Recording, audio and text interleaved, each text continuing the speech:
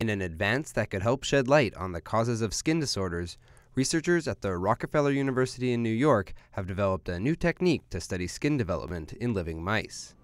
It allows you to look at complex genetic pathways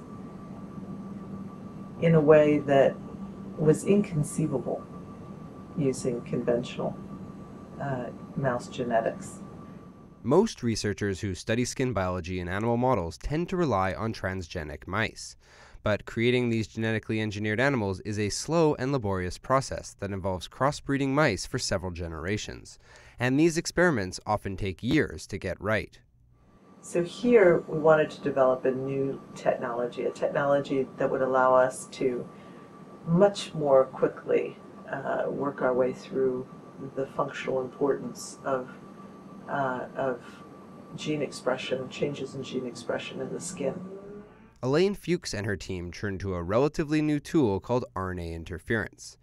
They identified around 150 genes that were either over or underexpressed in skin, and then designed short sequences of RNA that could silence the key genes in the developing mice. To make the technique work, they injected viruses encoding the interfering RNA into embryos at just the right developmental stage for early skin development, around 9.5 days old. With this approach, the researchers can silence just about any gene they want in the animal's skin.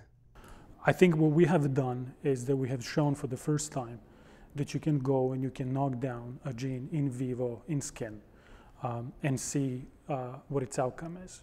The technique should now allow researchers to more robustly dissect the complex genetic and molecular interactions that play out just below the surface of the body's skin.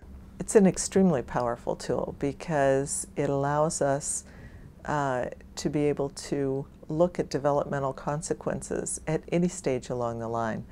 We're in a position where we can now simply wait for the developmental process to occur and then take a look at what are the functional consequences.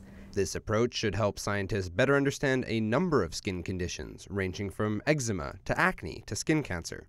So far, Fuchs' team has demonstrated the power of the technique by wiping out a number of genes involved in skin cancer. Importantly, the researchers found that the technique was completely safe for the animals.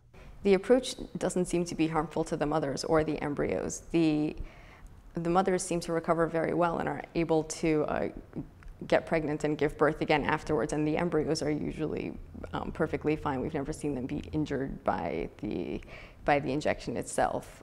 So for any researchers who have shied away from using mice because of their complex genetics, perhaps it's time to give the rodents a second chance. If you enjoy working on worms and you enjoy working on flies because of the ease of doing genetics, you'll enjoy applying this technology to work on mice.